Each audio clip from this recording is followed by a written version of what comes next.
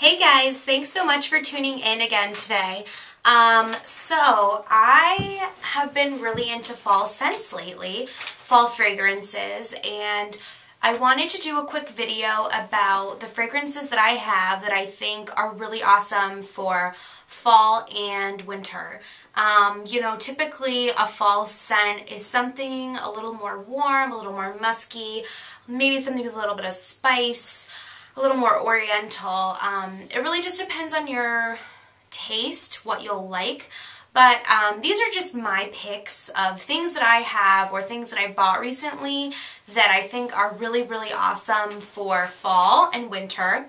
Obviously, summer you want to smell more fresh and more maybe a little floral, a little bit lighter of a smell. But winter, it's colder, you want to be cozy, you want that more warm aura. So I am going to just go ahead and go through my picks. A few of them are from Bath & Body Works, one is a perfume, and one is from Victoria's Secret, so I'm just going to go ahead and get started. I have notes of the different, elements of these scents, so there's nothing worse than watching a fall scents video and someone just being like, oh my god, I just love it, it just smells so, smells so good. Okay, well, just because it smells good to me doesn't mean that you will think that it smells good, so I tried to be prepared with notes on, what these scents actually have in them, what different kinds of flowers and stuff, so that, you can kind of get a feel for if you think that it would be something if you would like. So I'm just going to go ahead and get started. So the first one is Sensuous Amber, and this is from Bath & Body Works. It comes in a reddish orange tube, and I have the Triple Moisture Body Cream, and I also have this body spray. And this one has lotus, amber, plum, and sandalwood in it, and this one I think is probably, of all the ones I'm going to show you, the most fall-ish, the most fall-like. I think it's a really good everyday scent, and it's a little bit more of a unisex scent. I think Bath & Body Works did a really good job kind of making it a little bit more, multifaceted. Instead of just it being a straight amber, it does have that kind of other elements in it with the lotus and the sandalwood and the plum. So it's very seductive, it's very sensuous, it's very sexy, but it isn't too girly, so it's a little bit more of something that I think could be unisex if you wanted it to be. If you're kind of into the more unisex scents, you might want to give that one a try. The next one is another favorite of mine. This one is a little bit more floral. So if you're not a big floral person, you might not like this one, but I'm super into florals. And this one is Velvet Tuberose, and Velvet Tuberose is floral spice, white tuberose, lang lang, Indian jasmine, and orchid. And again, I have the body spray, and I have the Triple Moisture Body Cream. And this is probably this one is very strong. The Sensuous Amber is a lot lighter of a scent, but you can definitely still smell that you're wearing it. Velvet Tuberose, if you wear the body spray and you wear the body lotion, you really don't even need anything else. A lot of these are more a lot of the time when you wear a body spray, you spray it on and a couple hours later you can't really even tell that you put it on. That's definitely not the case with Velvet Tuberose. Velvet Tuberose is probably one of the strongest Bath & Body Works scents that's available, and so you might either really love that or really hate that. Personally, I love that because I really love strong scents. I really love scents that last all day, that, people can tell that you're actually wearing them. So if you're not really into strong scents, you might not like this one. But this one is, again, super sexy, super, I think this is a good night one as well. It might be a little too much for the day, or you just might need to go a little easier on it, just depending on whatever you like. But this one is a little more girly and a lot more floral and a lot more strong. But I love this one. It's really good for winter, too. Next one, and this is my final Bath & Body Works one, is Black Amethyst. And it looks like this. Again, this is the Triple Moisture. And this is Italian Bergamot, camellias, and sandalwood. And this one is less strong than I thought it would be. I thought it would be super strong, sort of like the Velvet Tuberose and the amber, the sensual amber. But this one was a little bit less strong than I thought it would be. But again, it is very warm. It's very sort of a muskier scent.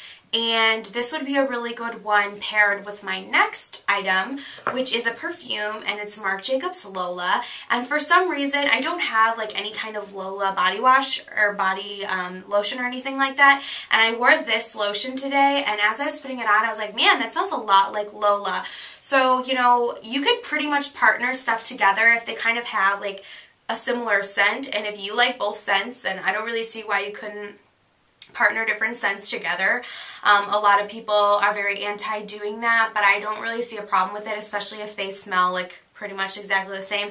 I think Sensual Amber and Lola smell really, really similar.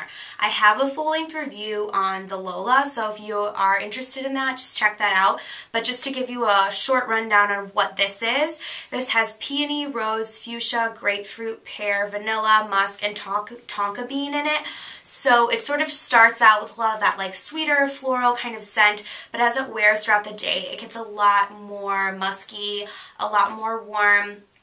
So I really like it, and if you're looking for like a cheaper alternative to this, I would definitely check out the Black Amethyst. I think they're both pretty similar. I don't know, don't quote me on that, maybe not, but that's just my opinion.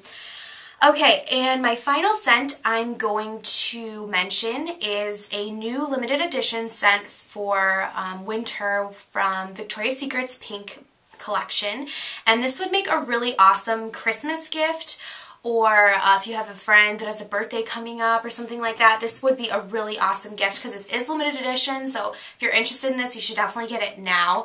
And it is called Pink with a Splash Bold and Playful, and they have a lot of these, you know, flirty and sweet and fruity and fresh and clean and pure and pretty and all these different ones. And I smelled all of them, and really pretty much the only ones I liked was Bold and Playful. I also liked Warm and Cozy, and I also thought the Fresh and Clean one was really good because it reminded me of my Dolce & Gabbana Light Blue.